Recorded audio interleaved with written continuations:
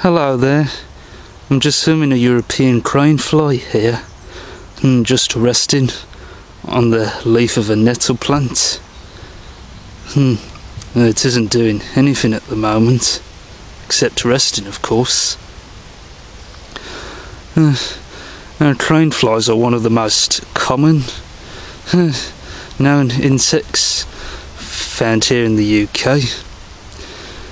Now the European crane fly, as you can see, has a pale brown body with long slender legs and fairly clear grey wings.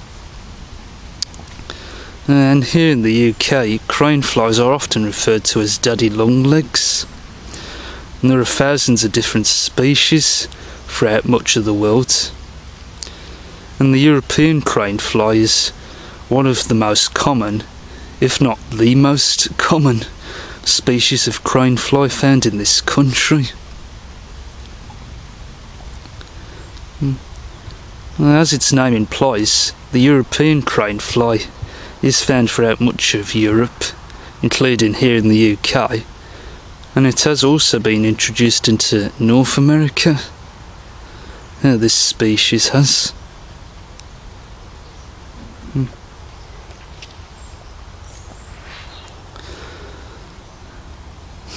Still not doing anything, as you can see.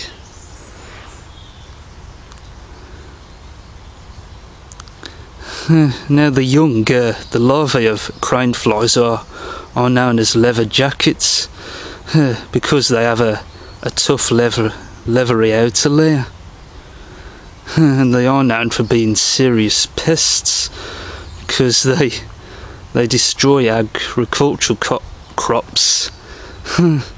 Yeah, that's why they're known as serious pests, especially in North America where they've been introduced. During the breeding season, female European crane flies usually lay their eggs in grass, usually in agricultural crops, and after around 14 days the eggs hatch.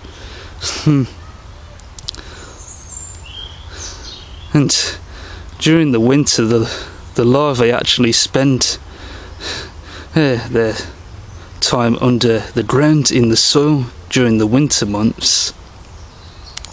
And although they can be active in temperatures as low as 5 degrees Celsius, but when the weather warms up in the springtime they become extremely active.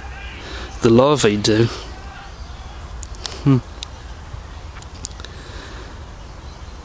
And the larvae, the young crane flies, usually develop into adults between June to September. Yeah, it takes them that long to reach adulthood.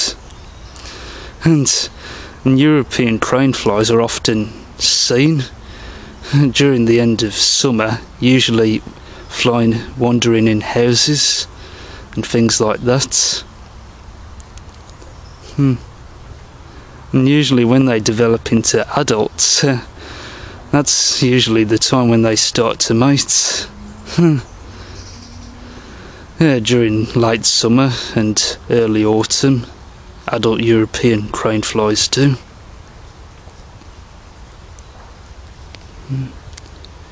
Alright, I think I'll leave this one in peace now. Well, thanks for joining me everyone, and I'll see you next time.